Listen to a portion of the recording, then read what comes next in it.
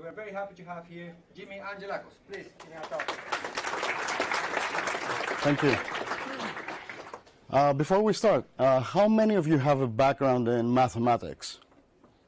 So a few hands, many hands. And how many of you have a background in linguistics? Oh, okay. Nice to see some people here with both kinds of skills.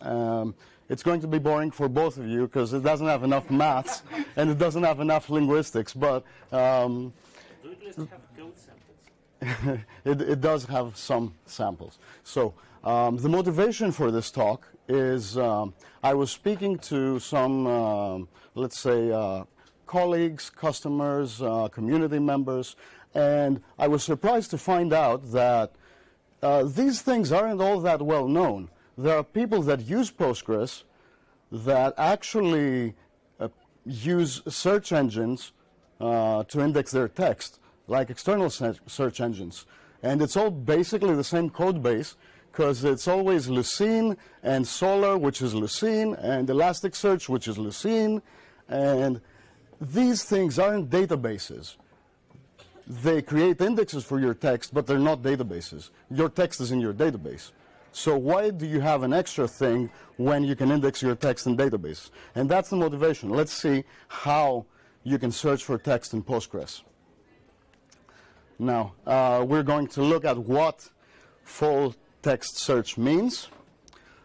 We're going to look at operators and functions, what dictionaries are in Postgres, a few examples, how to index text in Postgres, how to deal with text that isn't human language or natural text, what collations are, what other things you can search for that are not strictly text, and how to keep this whole thing running. Now, are you excited for full text search? Yeah. You shouldn't be.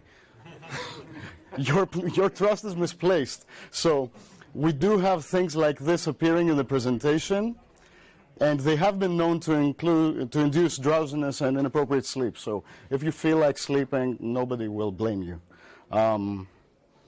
Let's look at what is text.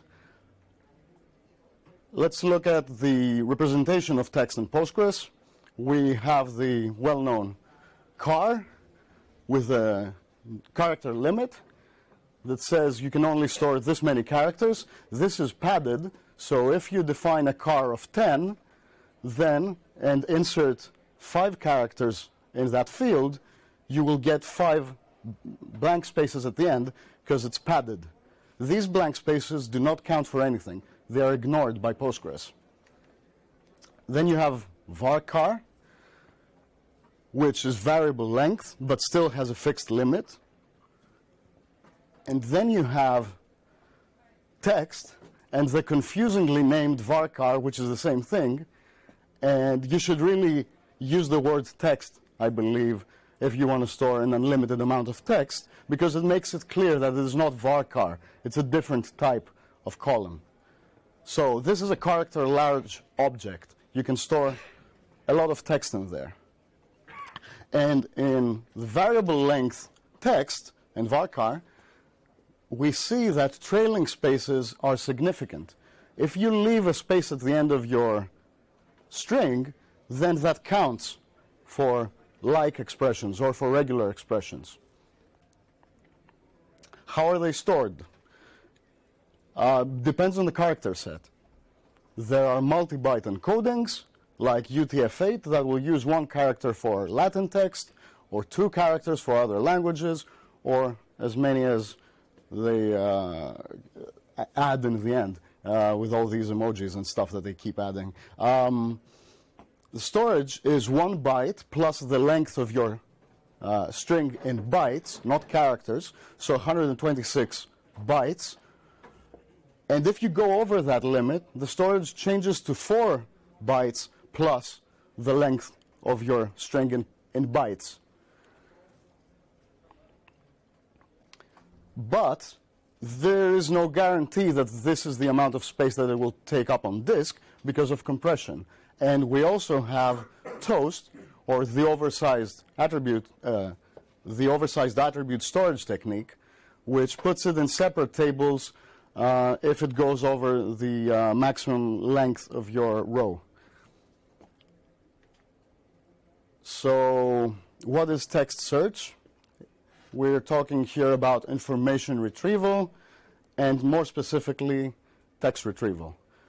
This is a well-known domain, and we mainly use it for searches on metadata, which can be like descriptive, bibliographic, there can be tags, tagging objects, and are used for discovery and identification.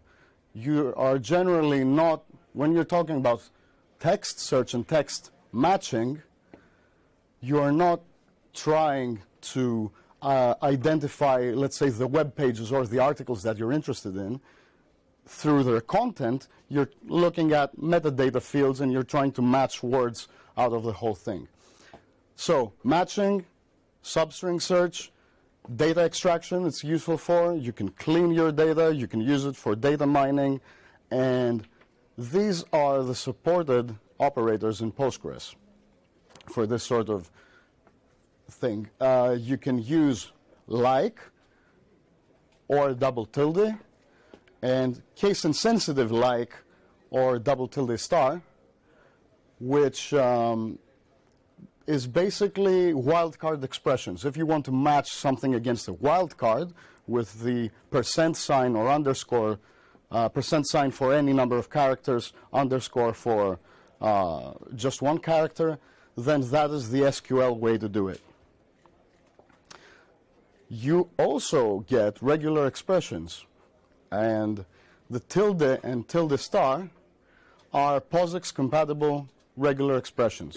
So not quite Perl, but very standard, and Postgres implements them out of the box. There's also the function regex match, where you can give it a string of text and a pattern, and it will return whatever matched the pattern from that original string that you gave it. But are these things enough for searching for text?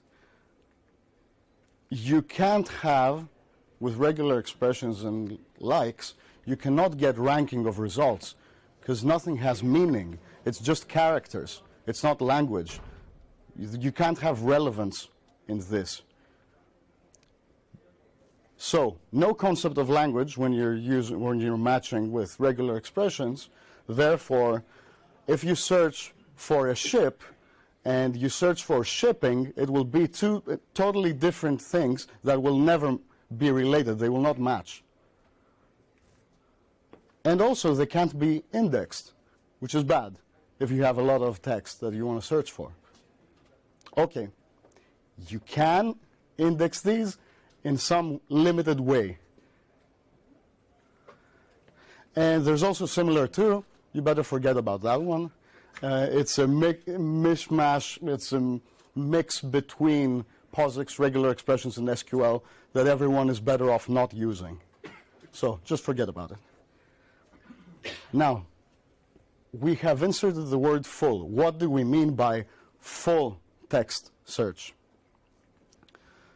Now we're going a step beyond. From information retrieval and text retrieval, we're going to document retrieval. So based on our predicates, or what we are searching for, we want to return results that are documents. Articles, web pages, whatever contains text. So full text search is a search of words, or tokens, as we call them, in a database. So the sum of all documents that you have. If you don't have an index for this, this will degenerate into a serial search. So when you start searching, it won't be faster than grep, because it has to go through the entire document for every document. So you do need an index for this, because you don't want to scan through the entire document. There are also techniques that, let's say, make it easier to search and reduce the amount of text based on natural language processing algorithms. And we also have to talk about the famous trade-off of precision versus recall. What is precision? It's how accurate your search results are.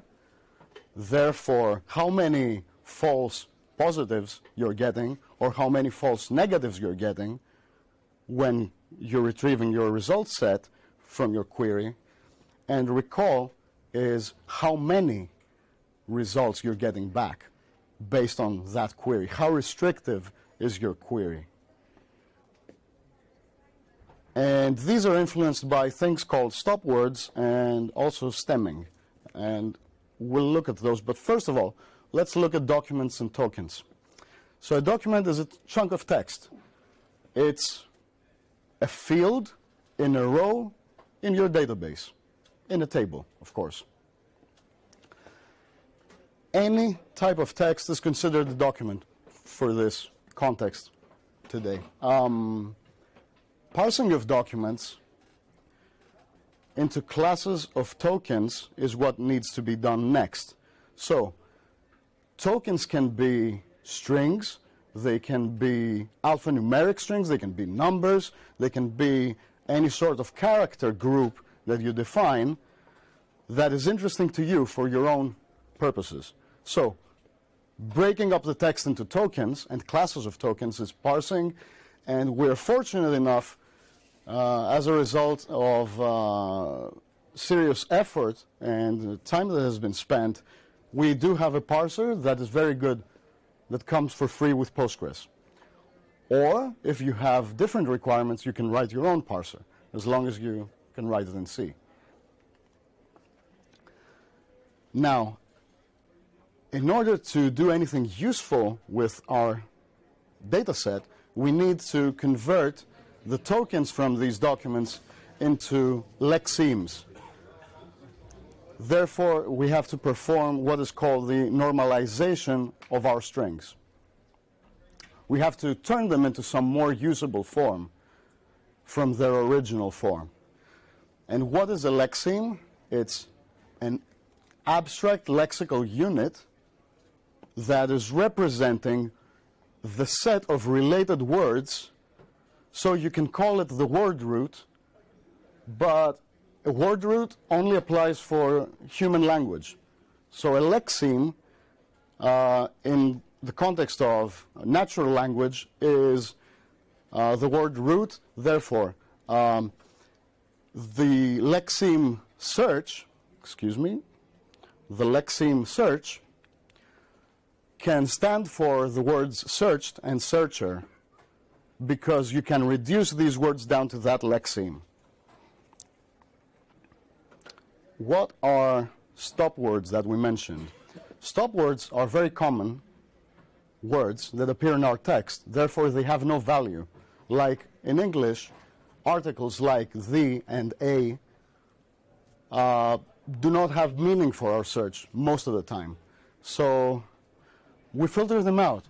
And by filtering out stop words, that increases the precision of our search, right? Because we're getting more relevant results. It does. And how do we remove them? We remove the stop words based on dictionaries. Some dictionaries have stop lists, and these are words that are checked and removed and eliminated from the document before we can do anything with it. But if you do remove stop words, you have to consider one fact. What happens to phrase search? If you're looking for something that includes articles, for instance, or very common words as a phrase, then you have to consider other things. Let's talk about stemming. And stemming is reducing, as we said, the words to lexemes. And it does increase the number of the results, so it does increase recall. And if we have something that matches multiple words, we're going to get more results. It goes without saying. So the algorithms that we can use for stemming are, as we said, normalization using dictionaries, where we can find out what the word stems are. We can strip prefixes and suffixes that we know exist in a specific language and break down the word to its constituent parts. We can also use automatic production.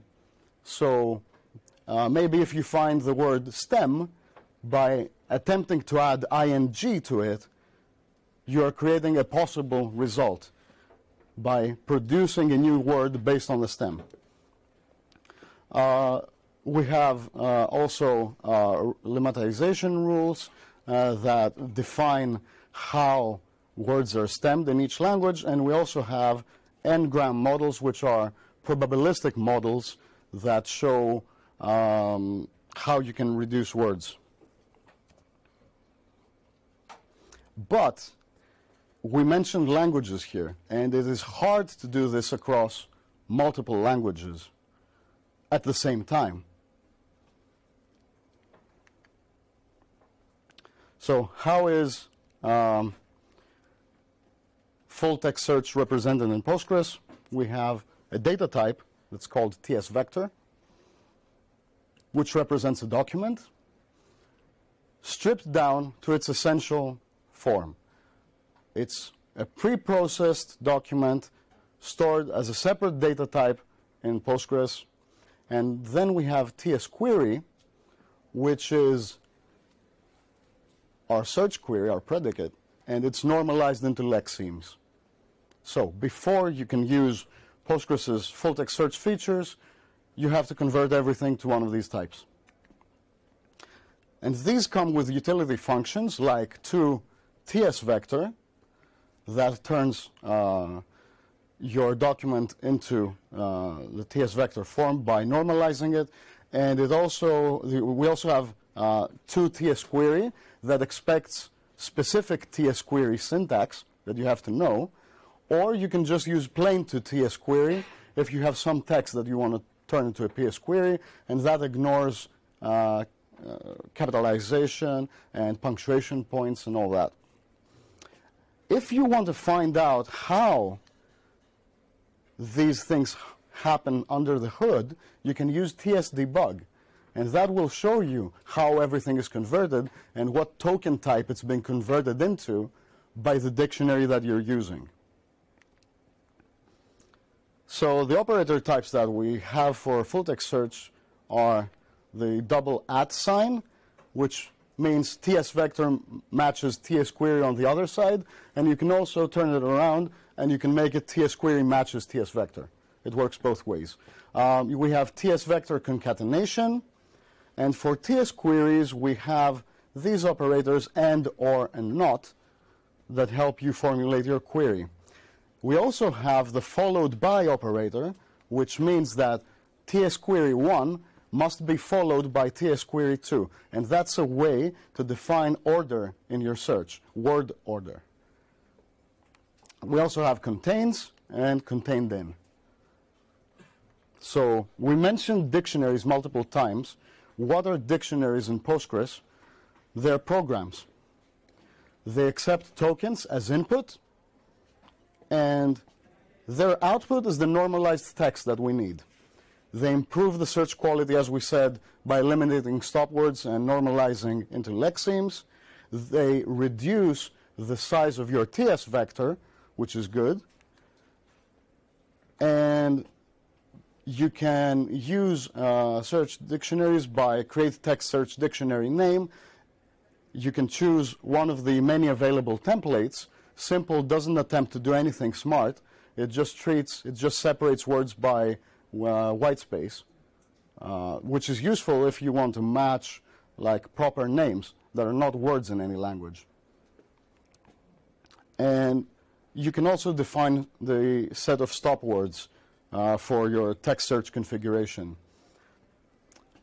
You can also decide to chain those in the order which is convenient for you. So you can have it first perform the dictionary normalization using iSpell, and then the simple one, and you can assign different weights to each one of those, so you can tell apart the proper names, let's say, that were kept by simple, but were eliminated by English iSpell, and you can assign different weights to them in your results. And these come with your system, because we can use the open source iSpell, MySpell, and HunSpell dictionaries for this, on top of the included ones in Postgres. So let's do some text matching. So select to TS vector, a nice day for a car ride is our document. And our query is, I am riding. Does it match? Yes, it matches, according to our English dictionary rules. But why? I want to find out what toTS vector generated that made it match. So toTS vector generated these lexemes, car, day, nice, ride, and toTS query reduced everything down to ride. So yes, it matches. It's one of those. Let's see something that doesn't match. So if I select to TS vector a nice day for a car ride, and my TS query is I am riding a bike, does that match? No, it doesn't match, because my plain to TS query converted my query to, it stripped it down to the two essential words, ride and bike. And bike isn't included, so therefore the document isn't relevant to our search. It's not returned. Another example we can look at for matching is Starman and star. They do not match because they don't, according to our dictionary always, they don't belong to the same word root. But I can cheat, and I can say I'm interested in all words that begin with star. So I can say toTS query star followed by an asterisk, and that matches because that makes it accept everything that begins with star. Now you will notice that I am not using TS vector and toTS query here, because Postgres does it automatically for you sometimes. When it is able to, it will cast these to the proper types automatically. We also have the wonderful function web search toTS query that attempts a Google style query, and you can use things like and or, and you can use like double quotation marks to mark phrases, and you can also use minus signs to remove the results that you don't want from your, like a web search engine. So this makes our TS query become stray followed by cat, and it must not have cat followed by shelter, because I'm only interested in the stray cats but not cat shelters for the purposes of our search, of course. Let's look at an example table of it's immediately followed by, or the followed by word can immediately followed by. If you want, Can you please repeat the question? sorry, the question was, does it mean followed by or does it mean immediately after? Immediately followed by. This operator means immediately followed by. But if instead of the minus sign in the middle of the operator, if you insert a 2 or a 3, that means 2 tokens away or 3 tokens away. So you can define the distance that you want.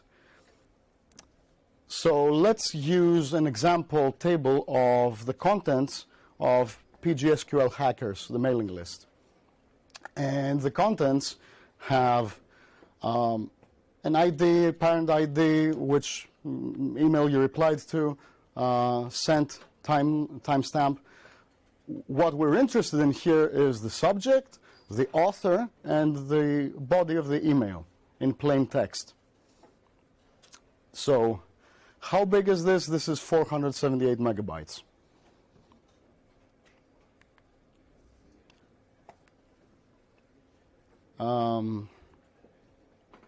We also mentioned how relevant our results are and ranking them. So for ranking, we have TS rank, and its cover density variant TS rank CD. Cover density just takes into account how close your terms are in the text, and it bumps up the relevance of things that are closer together. But anyway, let's use TS rank for now. So from our example table, if I select the subject and the TS rank of our body converted to our email body converted to TS vector, and you'll notice that I'm putting coalescent here so that I can have meaningful results if I have a null text body in my email. I am trying to match this to aggregate, the word aggregate. So I'm trying to find the top 5 subjects, because I'm doing an order by descending limit 5. I'm trying to find the top 5 subjects of emails that contain the word aggregate. And when I run it, it produces a rank. And it tells me that these were the most relevant subjects. These were emails that in their body were most relevant to the word aggregate. I know that's not a very useful search because it's going to show up a lot, but these are the subjects of the emails. What means 32? Sorry, 32 is the scaling of the result. So it's a bit mask that defines how the weights are applied to your ranking algorithm. These are all documented. As you know, Postgres, or you may not know, Postgres has excellent documentation on the web, and there are going to be links to that at the end of the presentation. Let's look at some statistics. We have the function tstat that can be used for verifying that our configuration for text search and dictionaries and everything else works fine for our own purposes. So if we select star from the function tstat and we pass it a TS vector, because that's what it needs, I will attempt to find the number of documents, the number of words, etc., and it returns the, according to my configuration, the top words that it found in the documents. So the most common word was use, wrote, would, think, patch, and so on, which is something that you might expect from the PGSQL hackers mailing list. Now, we mentioned indexing, and we have to recognize that the normal default of B-tree, which is our index type in Postgres, our default, isn't all that suitable for full text search. You can use it for a limited sort of text matching and searching if you create the index specifying varchar pattern ops, then you can match left anchored text, or if you reverse the string in the index, then in the index expression, then you can search from the end of the string forwards. It is going to be less useful than full text search, but it is one way of doing it. For full text search, we have the GIN index, which is an inverted index, which means that each lexeme has one entry in the index. It is quite large, and it's slow to update. So it is better used on less dynamic data. And you apply it on TS vector columns. We also have GIST, the generalized search tree index, that is lossy. It is going to be smaller on the same data set, but it is also going to be slower because as a lossy index, it produces false positives. And in order to eliminate those false positives, Postgres has to go back to the row and actually determine whether the row is a useful result or not. So it is a bit slower. It's better suited for fewer unique items. If you have, let's say, a limited number of things that you're searching for, then GIST might be a better index for you. And you can apply it on TS vector or TS query columns. Now, let's see what unindexed full-text search looks like. I will do an explain analyze, and that will show me how my query is being executed. And my query is going to be select count from mail messages. So find me all the text messages, all the emails that contain the word aggregate. And when I run it, it will do a parallel sequential scan, because in recent versions of Postgres, you can have parallel scans of tables. And specifically in version 12, you have the just-in-time compiler enabled, which also speeds up things. That's why I've highlighted it here. The execution time is horrible. It took around 27 seconds almost to look through these 485 megabytes of emails and determine the ones that contain aggregate. Indexed, all we have to do is create an index on mail messages using gin. That's the syntax for specifying the gin index type. And then we convert our subject concatenated with our body. You can do that. I haven't done it in the examples that I'm actually running, but that is a possibility. You could want to index the subject as well as the body. So, because people will often use words in the subject that they don't repeat in the body of the text. So that is a possibility. You can index both of them as a TS vector using the English language rules. But you can also, in Postgres 12, you can use a generated column. And because you can convert everything into a separate TS vector column, instead of doing it on the fly like this, you can alter the table and add a column of type TS vector, and the new syntax is generated always as stored. For now, Postgres only supports stored generated columns. That means they stay on your disk. They're not generated on the fly. So, as TS vector, coalesce to get rid of nulls. So, coalesce this with a blank space and the body. And that will keep your TS vector column updated all the time, even though you may be only updating the emails column. Sorry. And then you just create an index on that generated column. Now let's look at GIST. Does it help us for our search? It's the exact same search. We're searching for the word aggregate.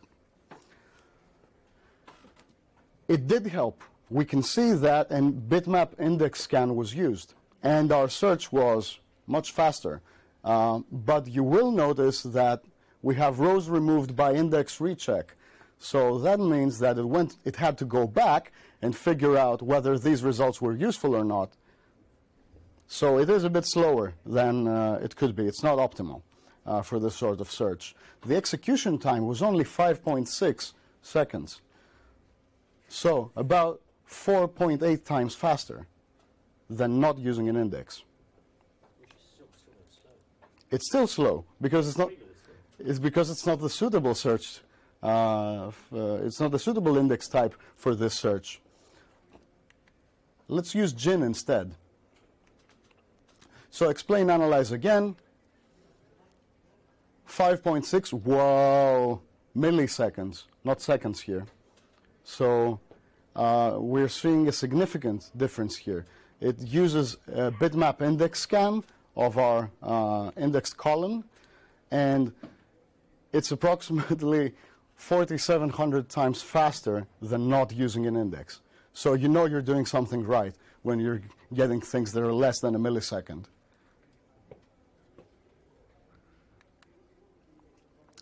Less than a second, excuse me. So GIN and GIST indexed operations, we have these operators for TS vector. GIN indexes the double @ sign operator, so it indexes matching, as we saw. For JSON-B, or binary stored JSON in our database, it supports the existence operators and also the contains operator. So these are operations that will be very fast if you've indexed your JSON-B column with GIN. And GIST supports, again, the @ sign for text matching, but it also supports the containment operators for TS query, whether something contains the other. Excuse me.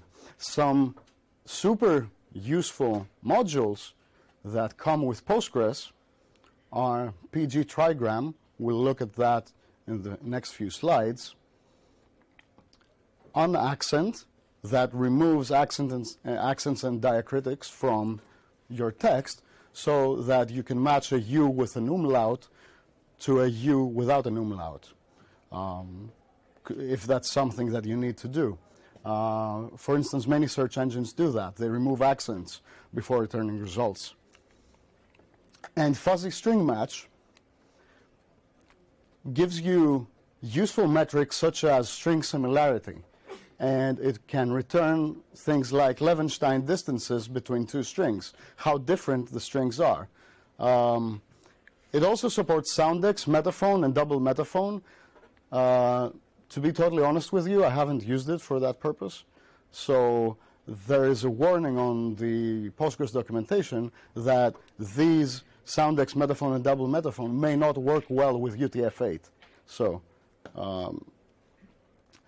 it works like this. Select name from users, where Levenstein, the function, Stephen, on the column name is less than 2. So if something is less than 2 characters different from Stephen, please return it. So I'm essentially looking for Stephen with a V. Other index types that exist follow the drinks paradigm, and there is a proof of concept index called vodka. I do not know the state of its development right now, but it offers advanced features.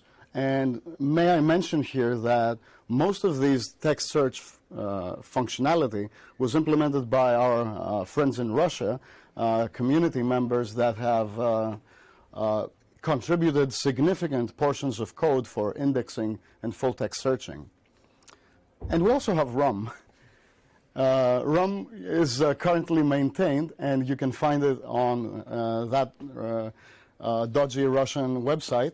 And it stores positional information for lexemes, which means that it can perform faster ranking because our indexes are not that useful for ranking, and faster phrase search because you're looking for consecutive things. It also stores distance between timestamps, floats, and money. So these operations with this operator become very fast. Now, one use case that I came across this year was free text that was not natural text. It was a text column that contained arbitrary strings, non-human readable generally, that contained keywords that needed to match something. So basically, the user was searching for strings that he did not know beforehand. So you couldn't index based on those strings. You had to search through the entire thing. So, such as keywords in device logs. So dictionaries are not very helpful here because we're not talking about language. And I created an arbitrary example with around 10 million rows of about 100 character IoT device log entries. Fake, of course. Some contain strings that are significant to the user, as we said, but the user doesn't know which strings until the last moment at runtime. So we populate the table with random hex codes, and we make 1% of these log entries contain a significant keyword. And I chose keywords from ETC Dictionary's common words. So they look like this. They have something hidden in the middle of all the non-human readable stuff. So select message from log entries. They look like this, barely readable, barely useful for full text search, and it's about 1.4 gigabytes. Our query that we're interested in speeding up is select star from log entries where message is like source. So you don't know anything. You're interested in the word source, but you don't know what precedes it and what follows it. So how long will this take? Parallel sequential scan shows that it took 9.6 seconds. As we said, too slow.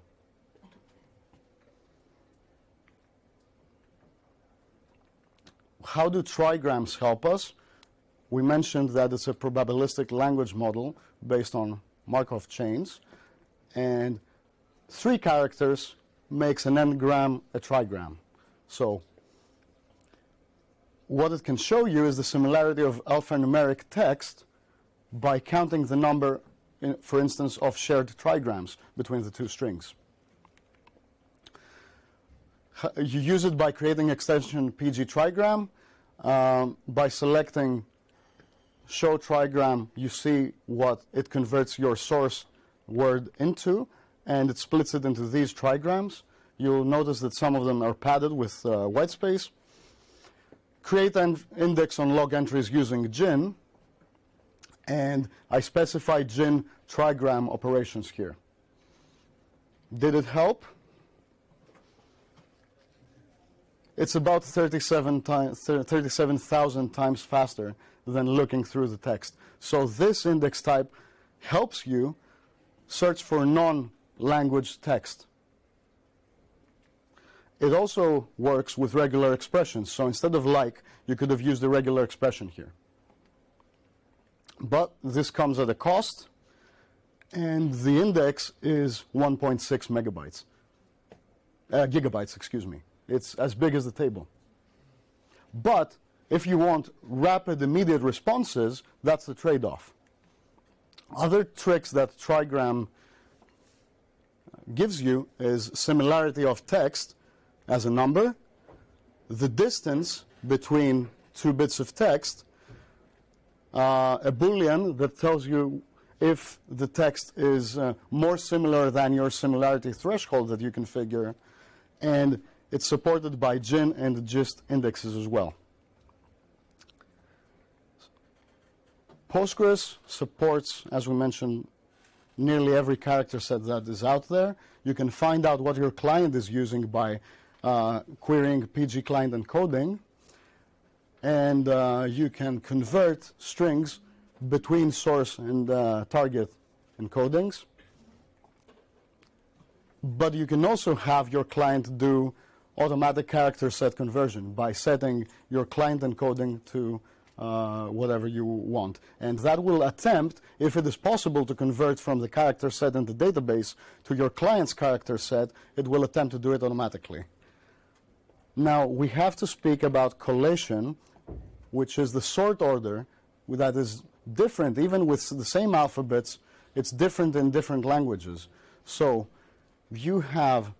you can define the collation order and the character classification for a specific language per column by creating it at creation time, by specifying it at creation time, or during an operation. So you can select with a specific German language collation from a table. That means that you are not restricted by whatever configuration your database has excuse me, LC collate and LCC type, and sorry.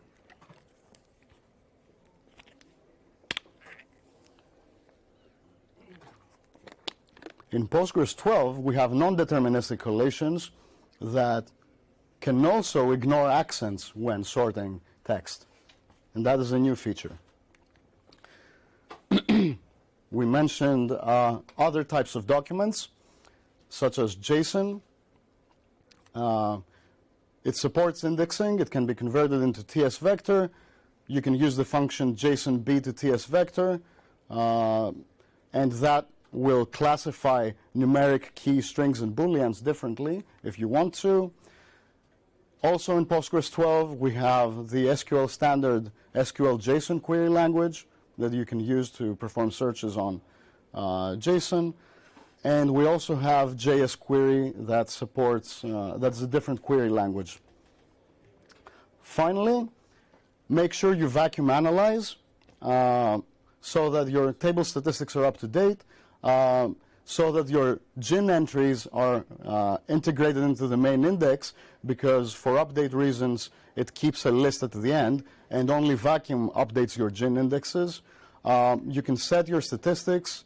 You need to keep them accurate by number of distinct values if you know them, by setting correlated columns that influence the results of your searches.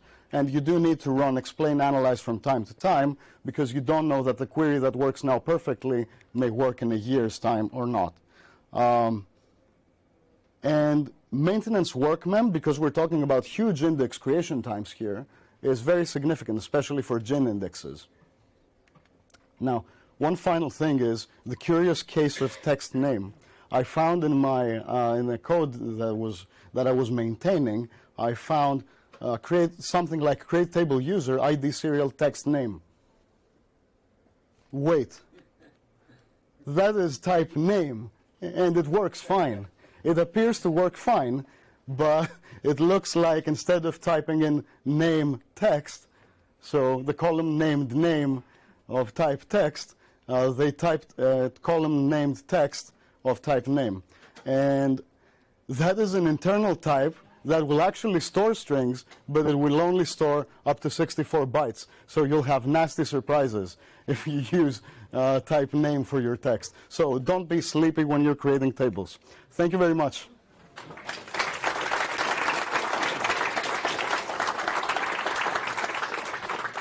We have a few time for questions, so we have questions there, please. Yeah. So you said like creating these indexes it takes a while, and you also like showed there's one really big index. What is the actual like complexity? Is it the same if you have 10 entries with 1,000,000 characters, or if you have 1,000,000 entries with just 10 characters in when creating? Like, are there any downsides to these different indexes? So the question is whether there's a difference between indexing very large values and or very many values with small content, right? So as we said, GIST is better at storing, at indexing things that are fewer but unique, whereas GIN is better with large pieces of text that are non-structured or random. Any questions there? Yeah. How would you index documents in a human language but you don't know which one? Sorry, can you repeat that? How will you index documents which are in a human language but you don't know which one? So they could be German, French, English. So you will, the question is, how do you index documents if you don't know which human language they are in? And the question is complex. So you either have to use all dictionaries that you know in order to be able to match, and then produce weights so that you can decide based on the ranking which is the most probable language that is being used in the text. Okay, sorry, last question here. So we heavily use JSONB and also the full text search.